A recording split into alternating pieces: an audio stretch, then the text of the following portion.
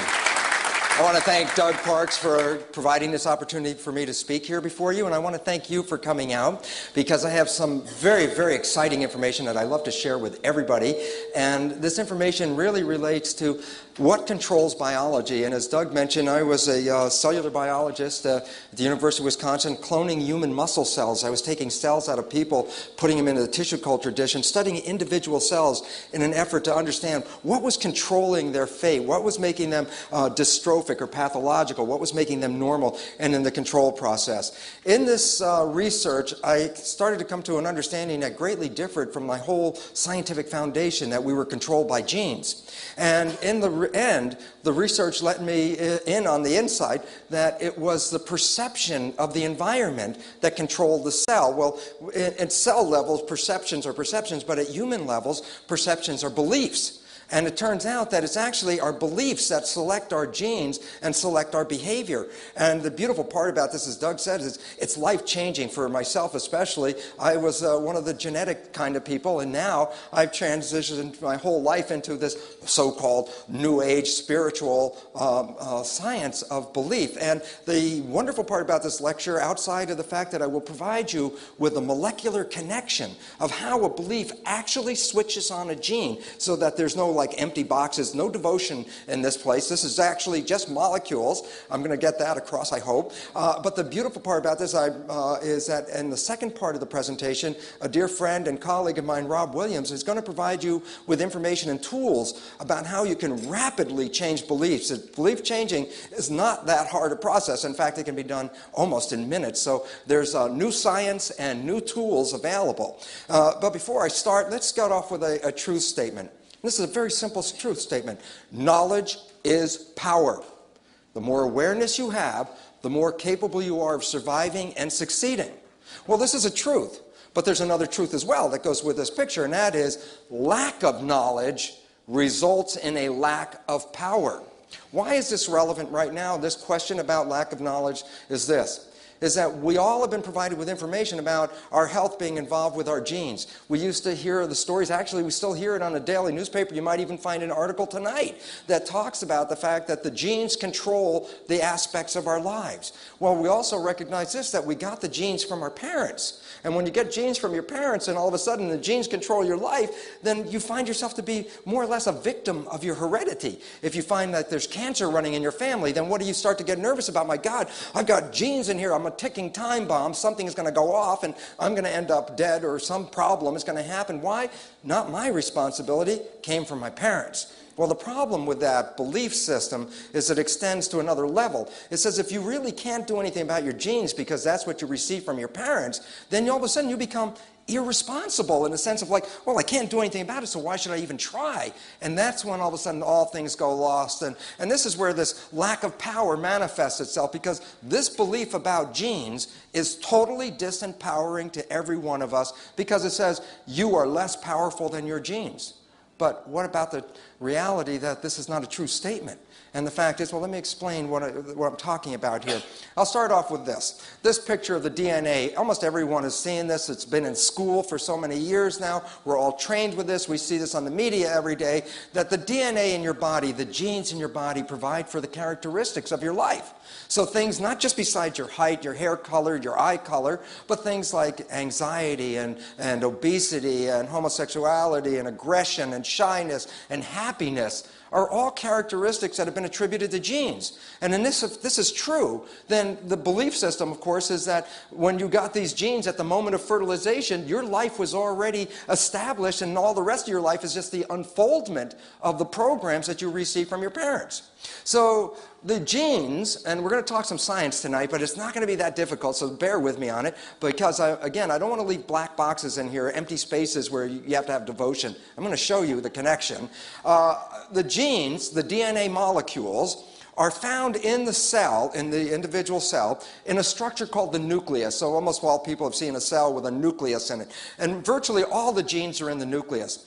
As it says right here in this paper, which is in a recent issue of Science, this is one of the most prestigious journals in the world today, it says here in the first sentence on this article, which was dealing with the whole issue dedicated to the role of the nucleus, first sentence, the nucleus is the command center of the cell. This is conventional belief, that the nucleus is the command center because in the nucleus are the genes, and the genes control you, so the nucleus represents that source of control for the cell. Well, the command center of the cell would be tantamount to the brain. As I used to teach in medical school to the medical students, the cells, and this is an image of a cell, just a cartoon image of a cell. The cells make us up. We have approximately 50 to 75 trillion cells that make our body.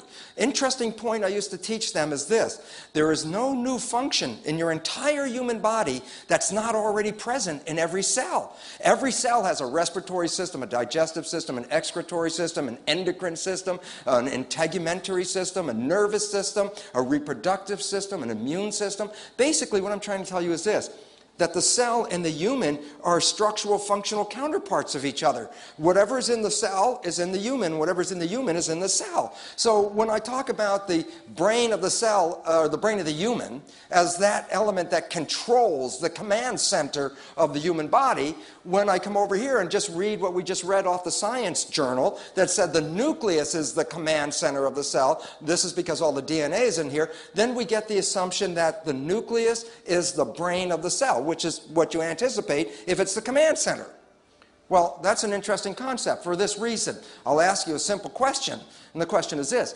If I take the brain out of any living organism, what is the immediate and necessary consequence of that action? Death. Absolutely. It's going to die. So what happens if I go to the cell and take the nucleus out of the cell? Well, if the nucleus is the brain of the cell, by definition, the cell is going to die. Here's the reality. I remove the brain from any organism and the organism dies. But if I go to the nucleus and remove the nucleus from the cell is totally unaffected by it. A cell can live for 2 or more months with no genes in it at all. And it's not just sitting there. It's doing everything it was doing before we took the nucleus out. It's moving around. It's communicating with other cells. It's eating. It's growing. It's able to eliminate waste and build up its structure. It recognizes toxins and moves away from them. Recognizes food, moves toward that. Basically, what am I telling you? I take all the genes out of the cell and I alter the behavior in no way. Meaning this, by definition, the nucleus cannot be the controlling center of the cell because the cell still has control with no nucleus. Well, wait, I took all the genes out and the cell still has behavior. The bottom line is that the genes do not control biology. This is a mistake. This is an assumption. It was made years and years ago. It was never proven scientifically, but it just seems so correct that we bought the story. And in fact, the cosmic joke just hit us not very long ago with the outcome of the Human Genome Project. Why was it a joke? And I'll tell you this. If the mechanism worked according to the way it's written in the textbooks, that the genes control biology, then there's the requirement that there has to be at least 120,000 genes to make a human. When the Human Genome Project's results were turned in, it turned out that there were only less than 35,000 genes. Over 90,000 genes are not present, which means this. It's not that the genes are absent. Our belief system was wrong. The genes do not control biology like we thought. So the Human Genome Project really pulls the rug out because they thought they were going to get the blueprint of how to make a human with all of these genes. And it turns out there are not that many genes. 2/3 of the genes are missing. Meaning we have to now understand a new way of looking at biology. Interestingly enough, though, the new understanding actually started to come out in the last 10 years. So everything I'm going to talk to you about tonight is science within the last 10 years. And the interesting part about it is this. It takes at least 10 or 15 years for science to take a fact from its first inception to get it out into the public so that the people can understand it. So anything in a textbook, for example, is at least 10 or 15 years old. So what you're going to hear tonight is the future textbook. You're going to know the science that has just been released in the last 10 years. And I'm going to talk about this amazing structure, the human cell, and how it works. And I also told you that the cell and you have the same functions. Where you have an organ in your body, the cell has organelles that carry out the same function. So that this is a respiratory and digestive system. These are all structures in the cell. And the issue is, what we really want to find out is, where's the brain of the cell? Because up to just a few minutes ago, the conventional belief is the brain of the cell are the genes. But if I take all the genes out and the brain is still functioning, we have to look for an alternative understanding of how the cell works. So I'm going to start off and give you some very basic insight into the mechanism of how cells work, okay?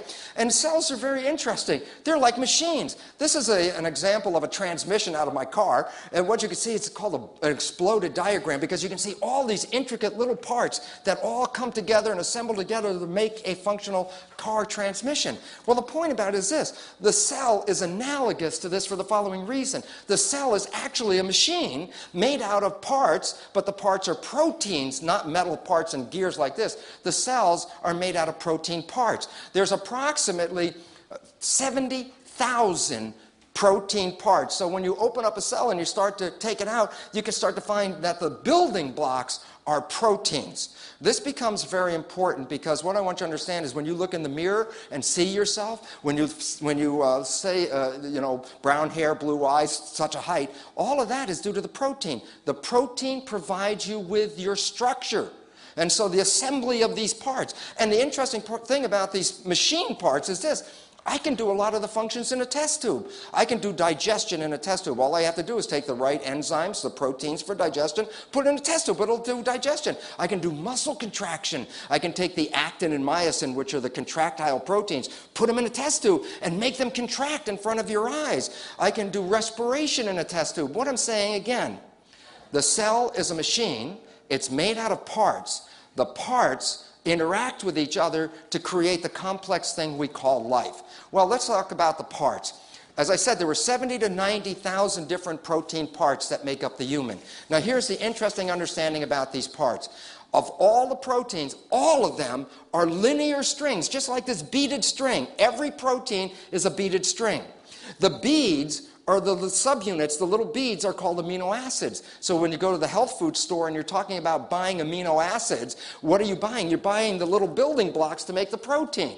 So what makes the difference between 70 to 90,000 different proteins? And the answer is this.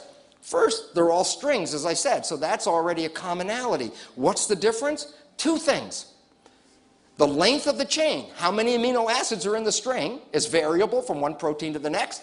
And number two, and most importantly, the sequence of the colors which represent the different amino acids are making the characteristic of the protein. Now, it's hard for you to see how you get structure out of something that looks like a string of beads. So instead of beads, I'm going to use these as representatives of beads. These are little pipe fittings. I have three different, actually, shapes of pipe fittings.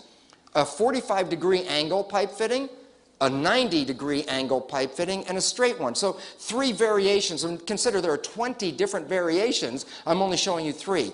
So here's the point. If I start to assemble these pipe fittings in a sequence, what you can start to see is I am creating a linear chain, but now it's not so flexible and floppy. It actually has a rigid backbone kind of structure to it. So as I start to assemble this, you can see I can create a structure, okay?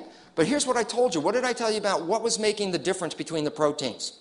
The sequence and the length of the chain. So look, what if I take this apart and reassemble the sequence of amino acids in a different sequence? You think I'm going to get the same shape?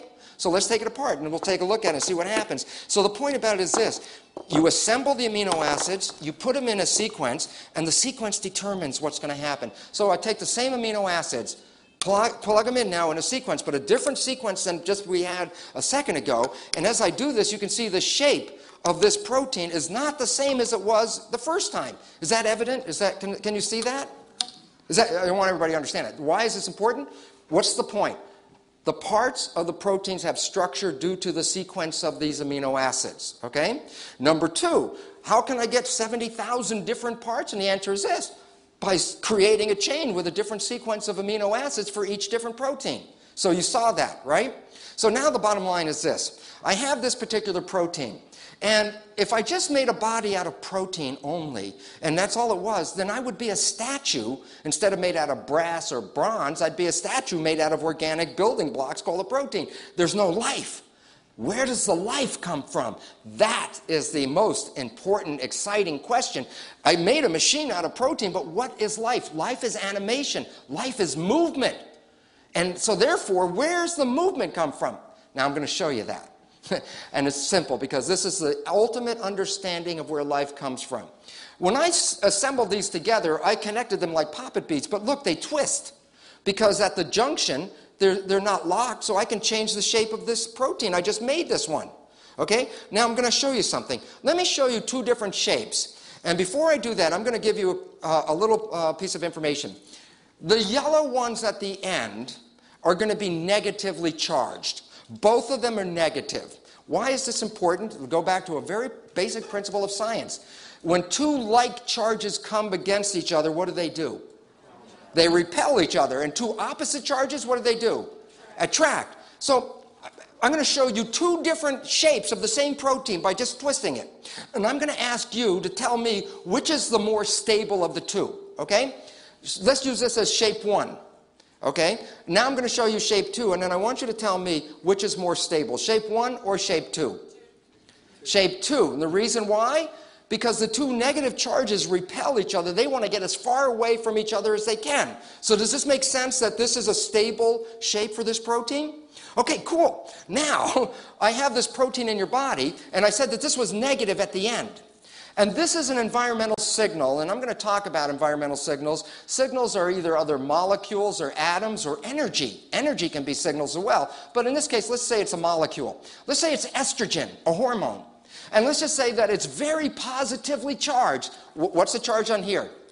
A negative? Okay, so if this is coming along and this is positive, what happens when two opposite charges come near each other?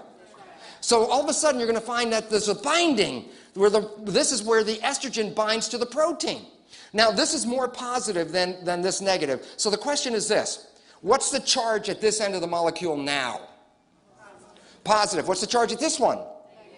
Now the question is very simple. Is this shape of the molecule stable, or is this one more stable? Now, this is so fundamental. I want you to understand how critical this is. You understood that there was a shape, that if I have this molecule on, let's say I take this molecule off, what's the shape going to do? It's going to open back up like this, right? And then if I put the molecule back on, what's the shape going to do? Close. Well, you just told me there were two shapes that were stable, and the difference is when I add this signal, I go from one shape to the other. Does that make sense? Well, that is where life comes from. Life is movement of the proteins. The proteins move, and when they change shape, they can do jobs. So if I have work, I can have this thing do a job. By opening and closing, that would be its job. So you can say, well, what kind of jobs are just like simple movements? I'll give you a simple one. Let's say I'm a protein, and that this is the signal molecule, and I stand like this, and when the signal molecule hits in my hand, I go like that, and I let go of the signal. What happens if I let go of the signal? What's going to happen? I'm going to go back. And then another signal comes in my hand. Then what am I going to do? Go like this. And you say, well, that's a nice simple movement, but what does that have to do with it? Well, if your house is on fire and you have a bucket brigade and I'm a protein in the middle and somebody hands me the bucket, what am I going to do? Pick it from here and pass it to the other guy. Well, the point about it is very simply this. Proteins provide for my physical structure, but proteins can change shape when a signal binds to that protein. So all of a sudden it says that a static protein could just be sitting here, but the moment the signal shows up, the protein does something. Well, that something is hooked or actually used to do a job in the cell. So what is digestion? Here's an enzyme. It stands here. Here's the food molecule, and it gets caught in my hand, and I bring it together, and I rip it apart. That's all it is, ripping apart, digestion. So the bottom line is this. You're a machine. The structure of the machine is due to the protein parts. The proteins are all these linear chains made out of amino acids. That the final structure is due to the sequence of the amino acids and the charge. That's this critical part. When I balance the charge, the protein is stable. If I change the charge, the protein changes its shape. It's simple, but it's very basic science, okay? And here's the point about it is this, is that and this is interesting because this is right out of the Science Journal, and this backbone here, this protein in green, is the same one that's in yellow. And in this case, this is a protein that causes muscle contraction in your body. And it depends on this signal. The signal is calcium. When calcium shows up, it plugs into the hole. It changes the charge, and it causes the protein to change its shape from this inactive form, conformation 1, shape 1. When I add the signal, it goes to shape 2, the active form. If I take the signal away, then the protein goes back to the resting state. So there are two different shapes to the protein, an active and an inactive form, and the activity is now controlled by the signal. So basically it says that proteins provide for your physical structure, but proteins also provide for your behavior. Your behavior is the movement, the actions that you express in your life, and the movement comes from the movement of protein. So basically it says this: your behavior represents the action of a protein that interacts with a signal. And so that the signal activates the protein to move, and the movement generates behavior. Well, why this is important then, it says this: if I have just the protein and no signal, what happens? Nothing. So then action is really by what? Controlling the signal. So here's the point. The brain of the cell is the structure that controls the signals to tell the cell what to do in response to the environment. So we want to understand the brain of the cell because there's a very limited time, and over the weekend when I have 12 hours or so to talk about it, I can expand on it, but in a very brief moment, the brain of the cell is the skin of the cell, the membrane. It's the same as your skin. And you might say to yourself, what do you mean, the skin and the brain, that they look like two different things? And the answer is this: in embryology, there are germ layers. There are 3 germ layers that create the ultimate full-size organism. The germ layers are called ectoderm, mesoderm, and endoderm. They're layers of cells. Each layer gives rise to different organs and tissues. Interesting, the outer layer, called the ectoderm, only gives rise to 2 things in the human body: skin and the brain and nervous system. Your brain is derived from your skin. And it makes sense as to why, because I'll show you, the skin is the interface between the environment and the cytoplasm. The skin can read what's going on and then tell the proteins in the cell what to do. I told you I could take the nucleus out of the cell and didn't change the behavior. And the reason why is the nucleus is not the brain of the cell. The nucleus is the gonad of the cell. It's reproduction. If I need a part to make the cell work, then the nucleus is like the Butterick pattern drawer. It's got all the patterns to make 70,000 different parts in your body, but the nucleus doesn't know which one is needed at which time. The nucleus has no intelligence. The nucleus is just the repository for the pattern. So if I take the nucleus out of the cell, I didn't change anything about the cell. The cell will die after a while for the following reason: the proteins that make up the machinery break down and wear out. And if they break down, I got to replace them, otherwise I die. So I need the nucleus not for the intelligence, I only need the nucleus for the blueprint. So there's no brain involved with genes. Genes are not capable of that. How does the cell membrane work? It takes an environmental signal, and it could be anything. It could be sunshine, it could be hot air, it could be sound, it could be anything that's out there, chemicals, smells, taste, anything that's from the environment. The membrane picks that up, and the environmental signal is called the primary signal. And then what happens then is this: the membrane converts the environmental signal into the signal that controls the protein, so that the behavior is mediated by the cell membrane as it responds to the environment. The behavior, if I cut off the environment, the cell has no behavior. Your cell, with all the components in it, if I could cut off the environment from the cell, it will just sit there. It has no life. Life is due to how the cell responds to the environment. Your life is how you respond to your environment. As you see the environment, as you walk out of here, those are environmental signals. They actually run your proteins and make you behave. So your behavior is not due to the genes. We didn't even bring DNA in yet. Your behavior is due to how you see the signal, which is called perception, and then convert that signal into selecting the right proteins for your responses. Okay? So now the issue is, how does this membrane work? Well, that's the beautiful part. It's relatively simple. Let me explain it. If we look at some cells growing on a petri dish, and we look at the skin of the cells, it's all bubbly looking, but at a higher magnification, this is what it looks like. At higher magnification, the skin is like a sandwich. It looks like a bread and butter sandwich, and there's this lipid layer right in the middle, and it's the oil that makes the skin a barrier, because the water in the environment can't go through the membrane, and the water inside the cell can't go through the membrane. So under the skin, there's a protected environment of which all the mechanisms can work. To show you the reality of it, this is an electron microscope picture of the actual cell membrane. You see the dark light, dark layer of the cell membrane? it really represents the layer of these molecules that look like this, okay? Dark, light, dark, so that the model and the image of the real picture are very much exactly the same thing. But this membrane isn't functional because I left out the most important part of the membrane. It's the proteins that we were talking about that are capable of responding to the signal and then activating a behavior.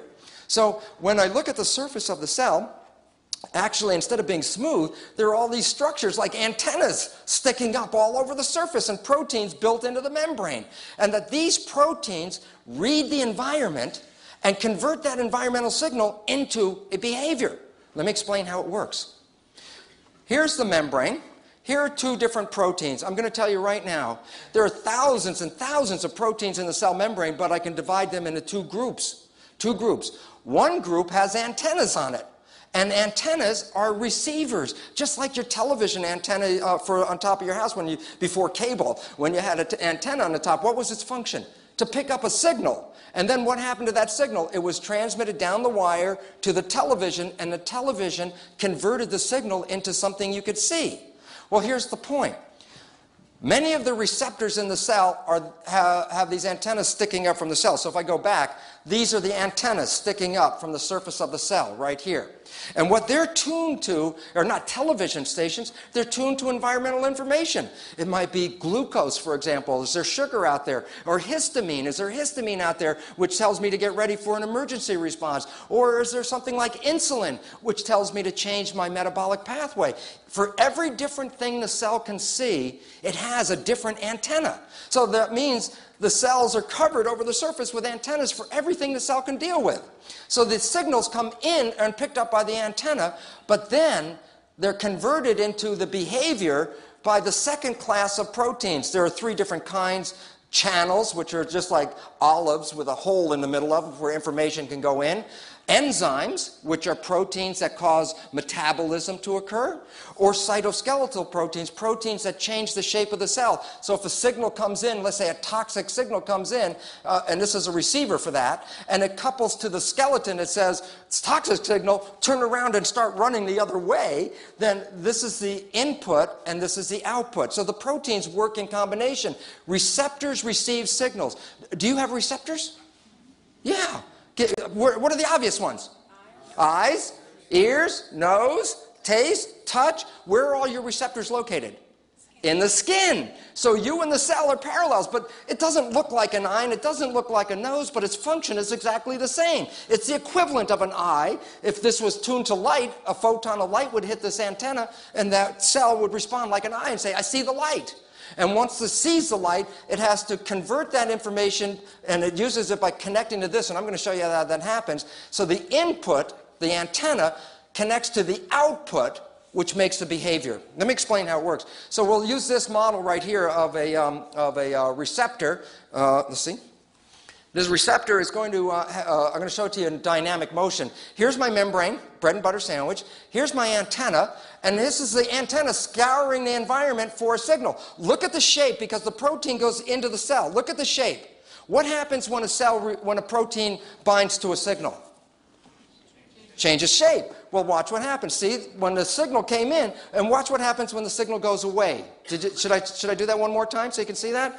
Okay, basically it says this, is that the proteins are in the cell, that these receptors are migrating through the surface of the cell. Okay, here it is. Are you going to come start moving soon? Okay, here's the protein. It's scanning the environment, looking for signals. And let's say it's an insulin receptor. If there's insulin, I would activate the receptor. But look, no activation of the receptor. There's no change in shape. But when the insulin shows up, I change the shape. So if I'm inside the cell, if we were inside the cell and these proteins were hanging down from the ceiling, would you be able to tell if insulin was here or not by the shape of the protein? Yeah. So if you're inside the cell, you can tell what's going on outside. Okay? Now the next thing is this.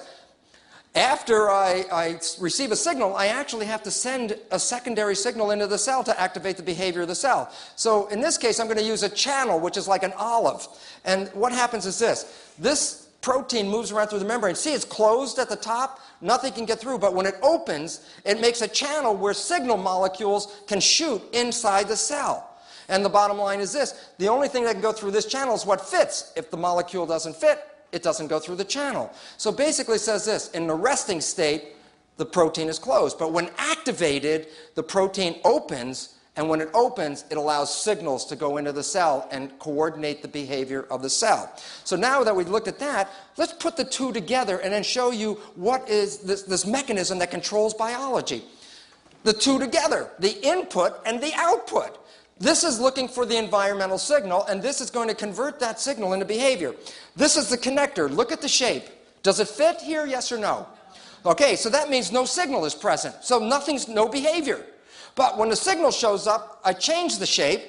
When the shape is changed, then I connect it, open this one up, and see this? This is a signal that tells the cell to do something, and it's going to do whatever is connected to that. So the bottom line is the behavior of the cell is controlled by the input of the environment, and then the conversion of that input into a behavior signal that coordinates the function of the cell to respond to what's going on in the environment. Interesting point. If I cut the antenna off the cell so it cannot see anything, there's no behavior. The cell is totally comatose. It'll sit there, and what does that mean? It says then behavior is related to the signal. If there's no signal, there's no behavior. So it's like reflex, stimulus, response. The signal is the stimulus, and then the cell creates a response. So basically it goes like this. The receptor is the input. It reads the environment. The receptor then connects to the effector, which generates the behavior through a secondary signal. The primary signal, this is the secondary signal that activates the behavior of the cell. So that this unit is controlling a specific aspect of behavior. But there's like thousands of these different kinds of units simultaneously. So this is an example of just a switch. It's a switch. When insulin shows up, switch on metabolism.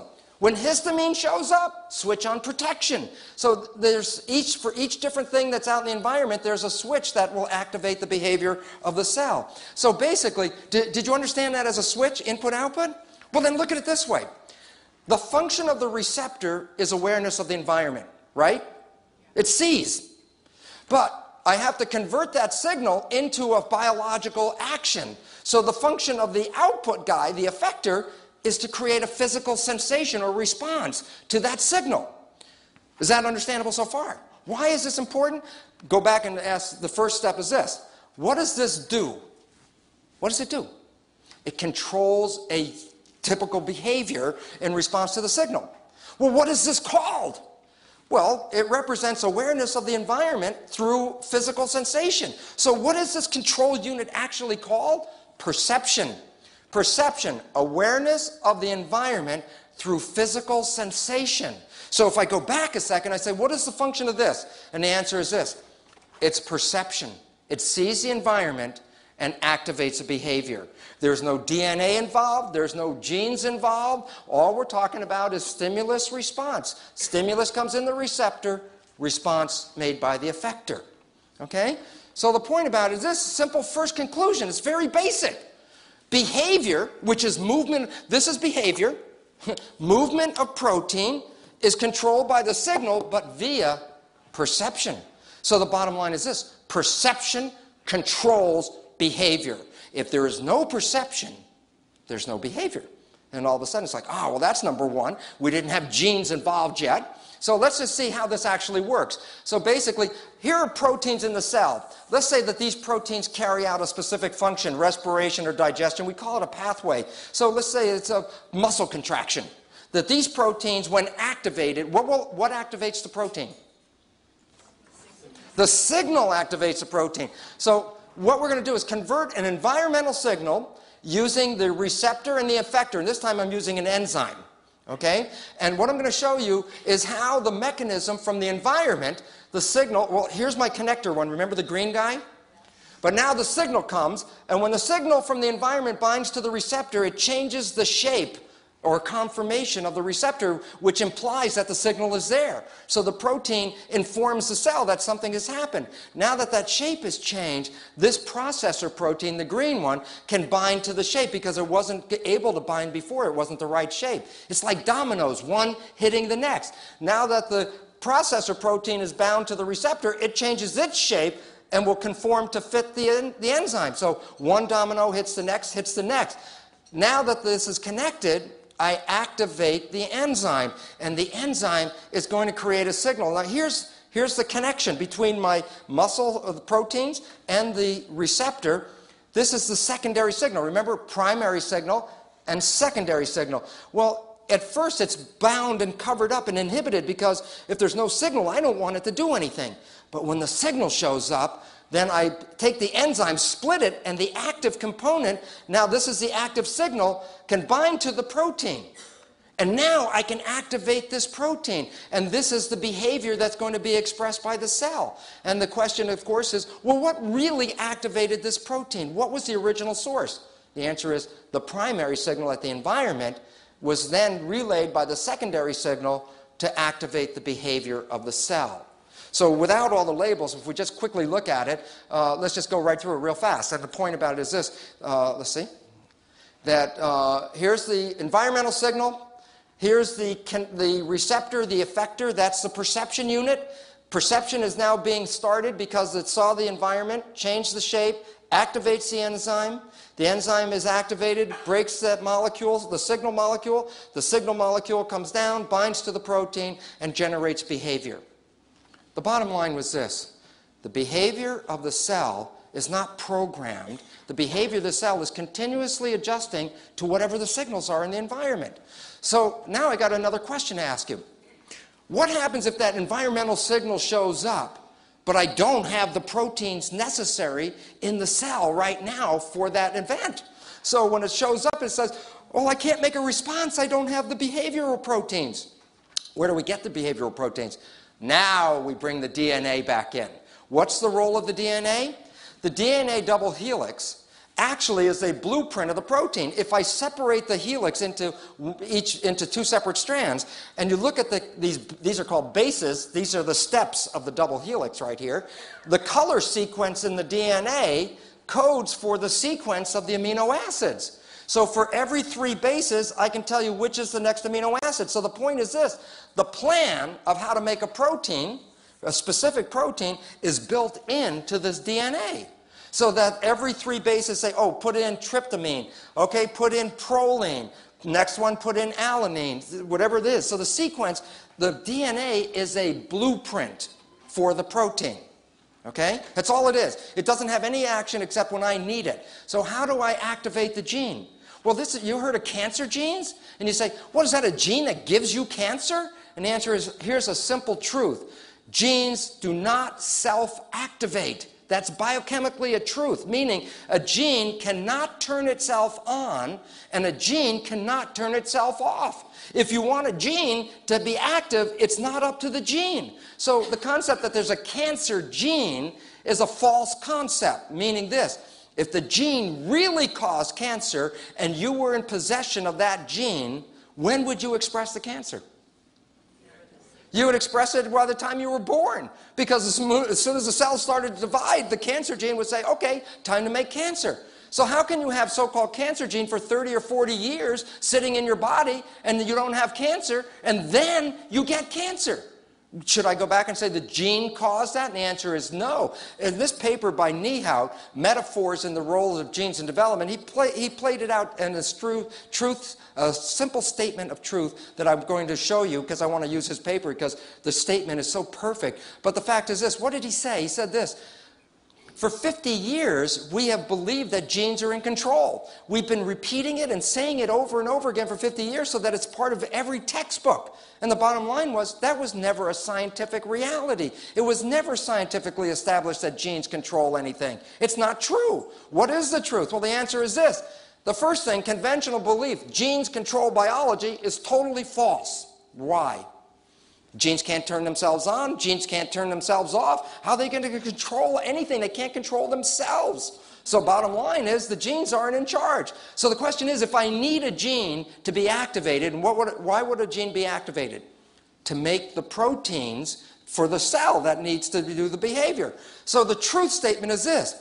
When a gene product is needed, a signal from its environment, not an emergent property of the gene itself, activates expression of the gene. Well, that's somewhat of a complicated sentence, so let's simplify it. Just read line 2 and line 4. And if we read that, it says, a signal from its environment activates expression of the gene. What does that mean? The genes in your body are selected not because they're self-selecting. The genes are always selected in response to the environment that you're in. So if you had that cancer gene and for 35 years, let's say, you stood around saying, hey, I don't have cancer, and all of a sudden cancer happened, are we going to go to the gene and blame the gene, or what would we actually look for as responsible if you understand the true statement? The signal from the environment. What change in your life promoted activation of the gene that was sitting dormant for 35 years? We've been focusing on the gene all the time. The point is, we have to start focusing on the signals. The signals do this. Well, let me explain how this happens. When we look at a cell nucleus, this is where the chromosomes and the DNA is. I can stain the chromosomes, and you break open the nucleus, you can see all these different chromosomes. You have 23 pairs of chromosomes to make a human. They're called pairs of chromosomes because you get 23 chromosomes from your mother, 23 chromosomes from your father, and they're matched pairs. So, in fact, even I can see that one of these is from the mother and one of these is from the father, because you can color code them. Well, it's a nice, interesting experiment, but the question is this: what am I staining? I'm not staining DNA. So what's in the nucleus? And the answer is this: 50% of the nucleus is DNA and 50% is protein. And the reason why we have a problem here is this: for 50 years, everyone was so focusing on the genes that when they wanted to study the DNA, what did they do? They'd go find a nucleus from the cell, they'd break it open, expose all the chromosomes, and you know what they do? Separate the protein from the DNA and then throw away the protein.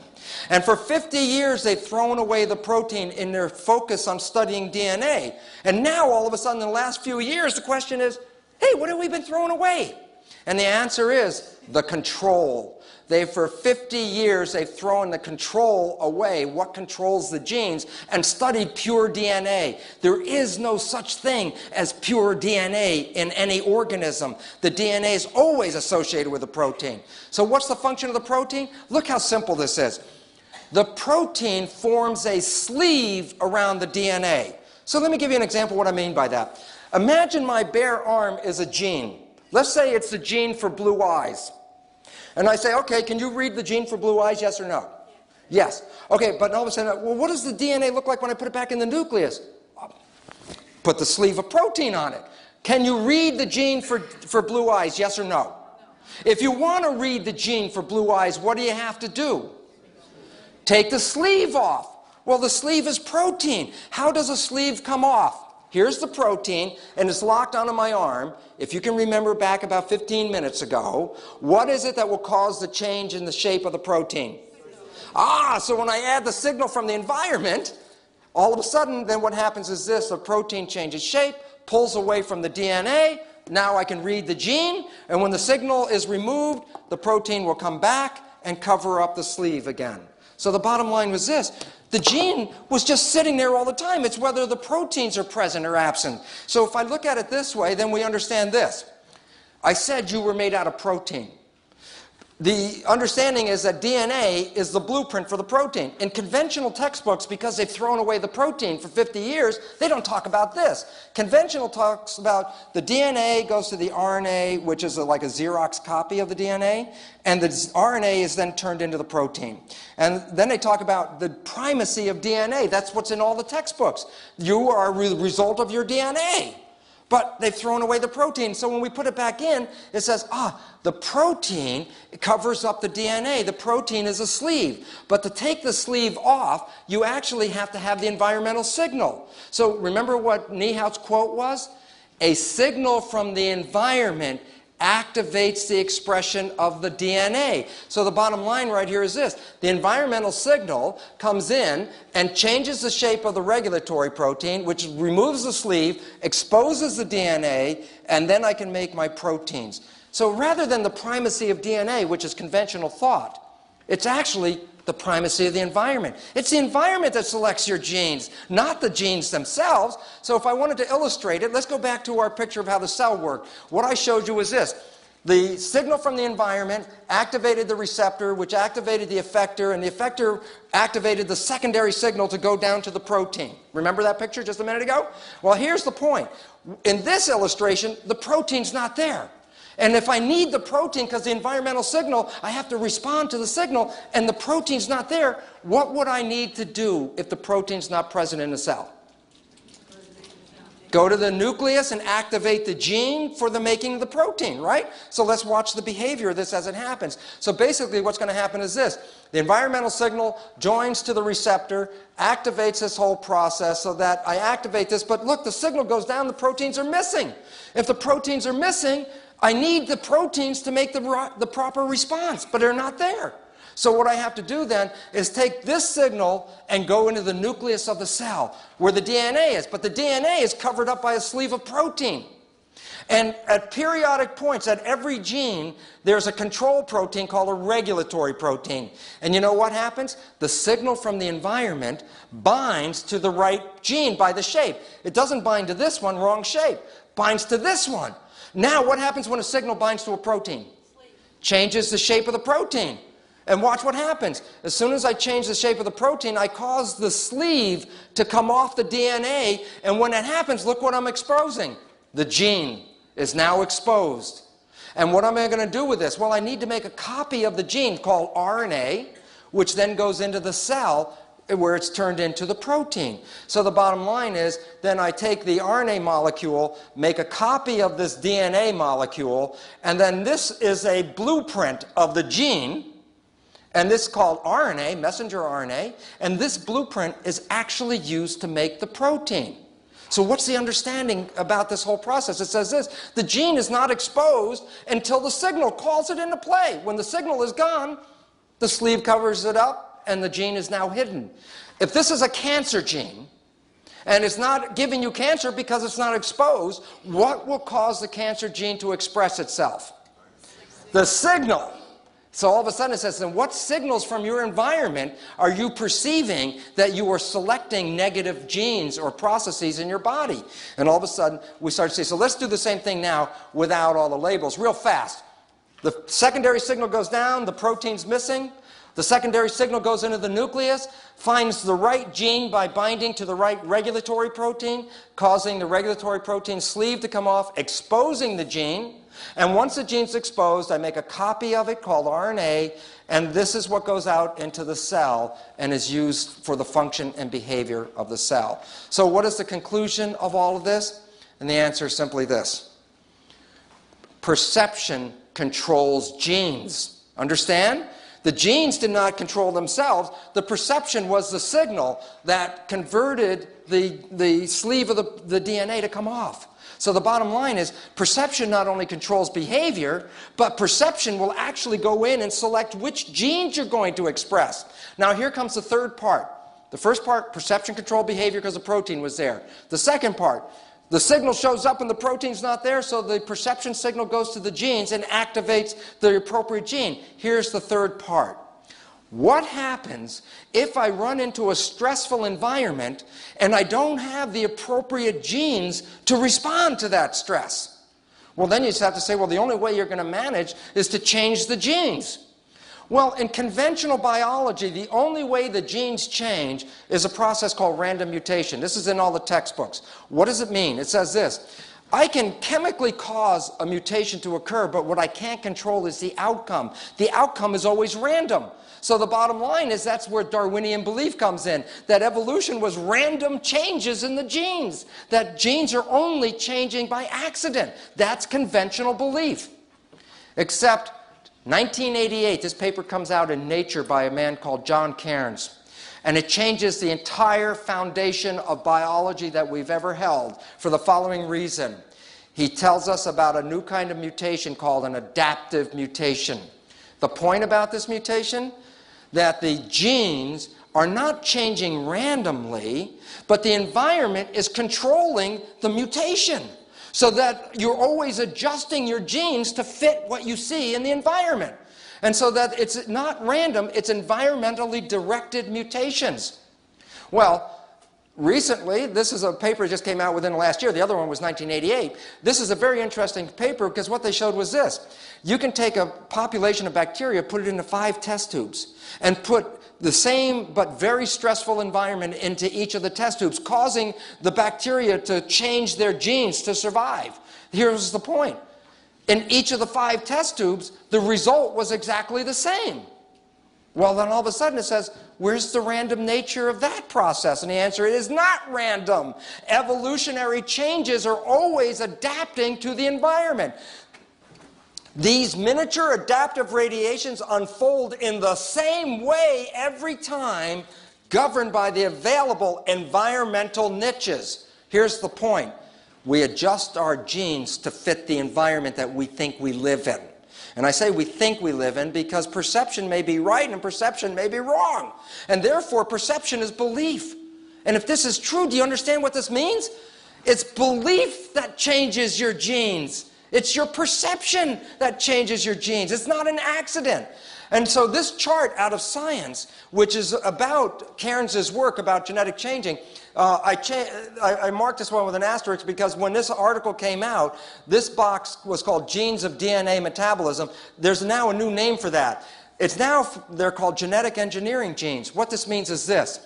We have now found out that in every one of your cells, you have genes whose function it is to rewrite the other genes when necessary. So you are all equipped with an ability to adapt and change your genes as you respond to the environment. So all of a sudden it says this. The environment, watch where the arrow goes, the environmental signals activate genetic engineering genes. They can change your own genes and change your genotype. But this one, organisms' perception of the environment separate from the environment. Why? Because perception and environment may be 2 different things. I might say, I live in a toxic, hostile environment. But that might be my belief. I might be in a very supportive environment. So it says, my perception may differ from the reality of the environment. But nonetheless, what does perception do? Follow the blue arrow. Activates genetic engineering genes. Your own beliefs are selecting your genes. And if you don't have the right genes to handle the stress that you're in, your belief will rewrite your genes in an effort to do so. So all of a sudden it says there's a lot of control over your life, but it's mediated by the perception of the environment. That's what's controlling the whole thing. So our third conclusion is not only does the perception activate behavior, not only does the perception activate the genes, but when necessary, perception rewrites genes. So what's the conclusion? Are you genetically controlled? Are you at the behest of your heredity? Are you a victim? Absolutely not. Why? Because by adjusting your perception, you can adjust your behavior. By adjusting your perception, you can select different genes in your function. By adjusting your perception, you can rewrite your genes. Now, I wouldn't want you to rewrite your genes because 95% of us got here with very appropriate genes to survive and have a great life. Here's the problem. Almost always, when you rewrite your genes, you do a negative process because your genes were already working. And so lots of illnesses and things like cancer, 95% of cancer has no hereditary linkage. 95% of cancer is actively produced by an individual's perception rewriting their normal genes and making cancer genes. All of a sudden, unfortunately, remember when I told you when you were a victim of your heredity, you could be irresponsible because the genes just came that way. If you understand what I'm talking about, then all of a sudden you say, oh my goodness, then how I see things, how I believe things are going on become important. The answer is, well, if you think your behavior or the selection of your genes or the rewriting of your genes is important, then the answer is yes. Because all of these are connected to belief, because perception in humans is related to belief. So you have the ability to change anything in your body. Unfortunately, if you got here healthy and you change it, that usually means you're making it less effective as a living organism. So the bottom line is this. The perception of the environment, your nervous system, sees the environment and interprets it. So here's the real environment. Here are the cells. Interestingly enough, if I would take dystrophic patients and take muscle cells out of their body, in many cases, when I took the cells out of the body and put it into a good environment, the cells grew beautifully and grew healthy and well. But when they were in the body, they didn't. Why? because somewhere between the environment and the cell, the perception got involved with it. So our beliefs are altering our biology at every moment, at every time, okay? So the question is, what kind of beliefs and genes am I affecting? Here's this beautiful but very important, simple understanding. The genes in your cell are the equivalent of programs in a disk in a computer, okay? And the bottom line about it is this: what kind of programs then are in your body? And the answer is simply this: there are two classes of programs. One class is for growth and reproduction, which is a form of growth, and the other is for protection. So that the bottom line is this: when you walk into the environment, you're either going to select growth programs or you're going to select protection programs. And I'm going to explain why it's either or. I'll give you a simple understanding. I put a cell in a petri dish. And in one petri dish, I put nutrients here in front of the cell. In another petri dish, I put toxins in front of the cell. And then I wait for a period of time. What's going to happen? The answer is this: cells always move toward signals, nutrients or whatever, positive signals, because positive signals encourage growth. On the other hand, when a cell was confronted with a toxin, toxins threaten survival. So what does a cell do? It doesn't move to the toxin. What does it do? It moves away. And therefore, cells always move away from negative signals. Why is that important? If I'm a cell and there's toxins, there's food here, I'm going to move this way. If I'm a cell and there's toxins, I'm going to move this way. Can a cell move forwards and backwards at the same time? And the answer is no. Why is that relevant? And the answer is simply this: when confronted with an environmental signal, the cells have to make a decision to be in growth or to be in protection. Why is that relevant? Because when the cell is in protection, it stops growing. And the more protection we think we need, the more we shut off our growth mechanisms, and therefore we start stymieing our own health. Let me give you an example.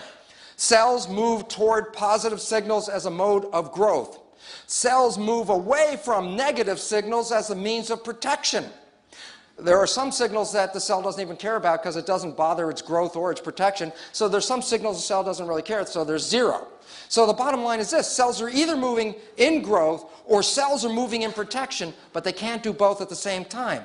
That's an individual cell, but I said you were made out of 50 to 75 trillion cells. So when I look at a human, I have a graded scale. You are either in some degree of growth or you're in some degree of protection based on the signals. Here's the interesting aspect. The most important growth-promoting signal in the world today for a human is love. It exceeds nutrition. A child getting love will grow. A child not getting love will be stymied in its growth. For example, in Eastern European orphanages where kids are given a lot of nutrition but no attention, their growth parameters, their intelligence, their height, every aspect of their development is reduced by 30% or more, most of them becoming autistic.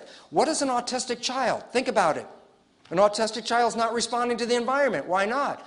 Because somewhere in its development, it started to put up the walls of protection because it wasn't getting love, and at some point, it shuts itself down and is no longer responding to the environment that is the highest form of protection. But look what happens to the child. It will die from the process. And the issue is this: when you are in fear, you're shutting down your growth mechanisms. When you're in love, you're enhancing your growth mechanisms. And it's as simple as that. It's a dual strip, one way or the other way. And there's a mechanism for it. In your system, it's called the hypothalamic pituitary adrenal axis. The hypothalamus is the portion of the brain that gauges the signals. When the environmental signals come into the mind says, is that positive or is that a negative signal? It has to know. And the idea is this: if it's a negative signal, then what's going to happen is the stress is going to activate the pituitary gland. Remember the word pituitary gland in basic education? It was called the master gland. Why? Because the pituitary gland is going to control the shape of the body. So there's two shapes: growth or protection. In negative signals, what ultimately happens is this, in negative signals, what happens is this: that the stress activates the pituitary gland to get into fight or flight. Remember fight or flight? Here's the issue. I have two parts of my body. I can subdivide for you right now. This area has all the organs in it. This is the viscera. What do you think the function of the viscera is? Growth. This is the muscles and the bones, support. What else is it for? Protection. So here's the point. When I get into fight or flight, am I going to use my viscera or am I going to use my muscles to survive? The muscles. So here's what happens. The hormones released by the adrenal glands cause the blood vessels in the viscera to squeeze and push the blood to the periphery where the muscles are so I can feed my muscles and get ready to run. And the issue about that is, what was the function of the viscera? Growth. But if I take the blood and send the blood from the viscera to the muscles, what happens to growth? It stops. Under stress, you shut down your growth mechanism. Also, your immune system is a protection system, but the immune system doesn't protect you from lions. What does it protect you from? Bacteria and viruses, things that get under your skin. So the adrenal system is for protection against things in the environment that threaten you. The immune system is to protect you from things that get under your skin. So here's the point. If you're running away from a lion and you're in fight and flight, do you think you need the immune system? No. And in fact, because the immune system uses so much body energy, here's what happens. When the adrenal hormones get higher, it shuts off the immune system. As you get under stress, not only are you stopping your growth, but you're now shutting off your immune system. You find that at work or at school, when school comes to the end of the semester and everybody's under stress, that's when everybody starts getting sick. And the reason why is stress shuts off the immune system. It's so effective that medical doctors use the stress hormones to inhibit the immune system in people that they graft tissues and organs into. Why? I don't want them to reject the graft, so how do I stop them? Well, I want to shut off the immune system. I give them stress hormones. Well, if you're under stress, what are you doing to your own biology? You're opening yourself up for things to then come and attack you. And the last interesting aspect about it is simply this. When you're in fight or flight, are you going to use reflex behavior or are you going to use thinking and logic behavior to get out of the mess? Okay, why that's important? Because the hormones, remember I told you the hormones squeeze the blood vessels in the viscera and force the blood to the periphery? Well, the same hormones squeeze the blood vessels in the forebrain and push the blood to the hindbrain where reflex behavior comes from. Here's the point. Under stress, you are less intelligent. And you ought to know that if you've ever taken any school classes and you took that exam and you said, well, I know all the answers, right? And you sit down and you start doing the exam and you come to question number 7 and you go, I don't know this one. And guess what? You can feel your body tingling. Why? Well, the first thing is you're getting blood in your arms and legs ready to run out of the classroom, save your life. But then as you're doing this, you're realizing, I can't think of the answer. I can't think of the answer. So you say, okay, let me go to the next question. And that one's the simple one. You know what? You don't know the answer to that one. And the reason why? When you get under stress, you get ready for reflex behavior. Your conscious intelligence is reduced. So what does this mean in the world that we live in? Every time you turn on the news, every time you watch the TV, every time you listen to the radio, be afraid, be afraid, be afraid of this, be afraid of that. The air is bad. Flesh-eating bacteria are coming. So the bottom line is this. What do you think about your normal adrenaline levels in the population? They're so high, we're all under stress. People are getting sicker by the day, and we're getting less intelligent. So in conclusion, let me wrap it up and show you this. Here's the point. The body is like a camera for the following reason. Whatever the environmental signal is, it's picked up by the lens. So the camera sees something, the lens picks it up and translates it into the film where you make a complementary copy. So that the camera always makes a complement of what is found in the environment. Well, the truth is, in biology, it's the same thing. The cell is like a camera. Whatever is in the environment, the membrane is like a lens. It picks up the image and sends that image to the nucleus where the database is. And that's where the stored images are. And the interesting aspect about it is this. The cell will make a physical structure to complement the environment. So that's, if you're a diagnostician and you're looking at somebody's health, their physical expression is a reflection of the environment that they're in because they're making that mimic. So the bottom line is this, when you open your eyes, is this the image you see? The reason why, if you open your eyes and live in this stressful situation, what are you going to do to your physiology? Adrenaline, fight or flight, shut down growth, shut down the immune system, and be less intelligent.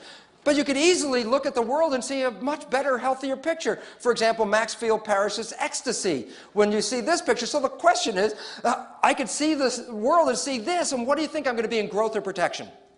Growth. So the bottom line is how I see it is adjusting who I am.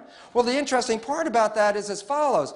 The perception interfaces between the environment and your biology. But your perception is belief. And therefore, beliefs act as a filter between the real environment and your biology. So your belief filters interfere if they're not accurate. If your beliefs are off, you're going to select genes that are inappropriate for the environment. So again, what keeps you in balance? Keeping your perception clear. So the bottom line is this. We actually end up with a filter between the environment and the camera, which is learned. We learned these filters. Before we were born, we were already learning. On the weekend course, I talk about conscious parenting. Many of your beliefs were already installed in you before you were born through the interaction of your mother and her perception of the environment, because she was helping. Mothers and fathers are actually are genetic engineers. They are selecting genes in their offspring as they develop, so the offspring fits the environment that the parents live in.